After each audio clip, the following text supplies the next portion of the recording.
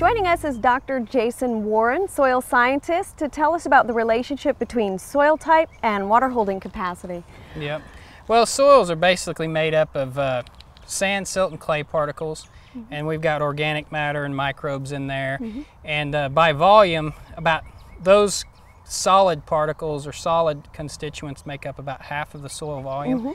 And then the rest of the soil is made up of pores, and those pores are either filled with air or filled with water.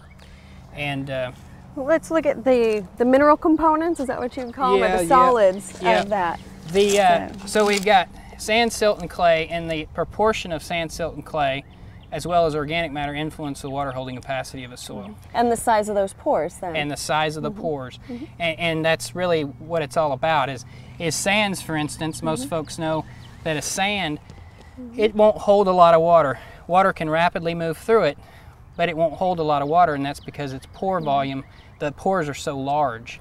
So it's well drained, but it doesn't have a lot of water available to plants. And so you could irrigate it daily and very heavily, but you'd have to irrigate it often to minimize drought stress.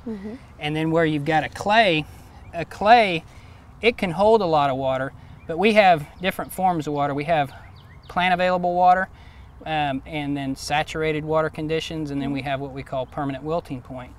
The water holding capacity, or the plant available water holding capacity, is dictated by the soil's ability to hold water against gravity and the soil's ability to release that water to the plant. And clays, like I say, they hold a lot of water, but a lot of that water is held very tightly in the very small pores, and the plants can't get it out. And then you have a loam is what is in this pot, and this is an ideal soil type as far as texture is concerned, because it has enough small pores to hold a maximum amount of water against the pull of gravity, but they're not so small that the water can't be pulled out of them. And so a loam is an ideal soil with respect to water holding capacity. Now, you also mentioned there's organic matter in the soil as well. Yep. What role does that play? Well, organic matter in a heavier textured, or what we'd call a clay or textured soil, it serves to coat the clays, and it generally allows those pores to be larger. In a sand, it simply serves as a sponge that would itself hold the water. And so it does different things in different soils. Like I say, in sands, it's more of a sponge in the sand. So it adds water holding capacity to a sand. Yeah, more directly. In a clay, it alters the physical characteristics and the interaction between clay particles such that the pores can become larger. And then we get a better drainage and more available water. Better drainage, better water infiltration, and then by that you'd have improved water uptake in the plant from the clay, because the pores are kind of increased in size. Jason, how can a homeowner determine the texture of their soil? Well, we have a method we call the texture by feel method, and it's pretty simple, although you need to be calibrated to some extent. But you essentially take your soil and moisten it, and then there's a few, there we go. Yeah.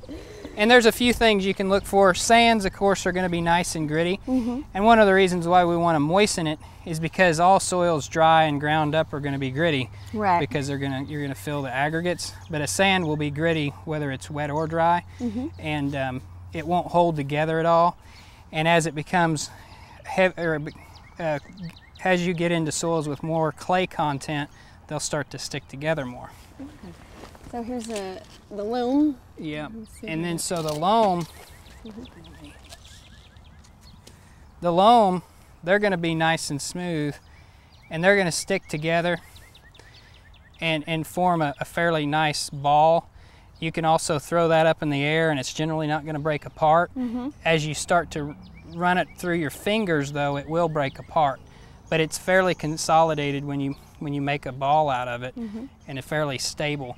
But the main thing I tell people is it's nice and smooth, and a soil that feels good and works easy in your hand is generally going to be some sort of loam. And clay, of course, sticks together quite a bit. We all know that here. And this is a very extensive clay. It's very heavy clay, and it's getting a little dry, but run out off your finger a long ways. They're generally going to be shiny. And the biggest thing about it is when you get it moist, it's even under moist condition, it's going to be very hard to work between your finger and your thumb and forefinger. And so that's going to be a very problematic soil. Okay, and then we'll want to loosen that up with some of our organic matter. Yep, organic matter, and then keep it covered to where it doesn't consolidate back into a large mass. Okay, and covered with a mulch. Yes, yeah.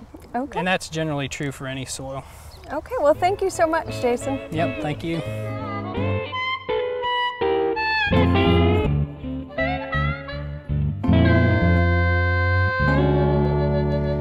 This soil area really demonstrates the benefits of mulch. This area was not mulched, and you could see how rainwater, just simply rainwater hitting the surface, has created a crust across the top, and now it's impenetrable to water, so it's just going to have more runoff.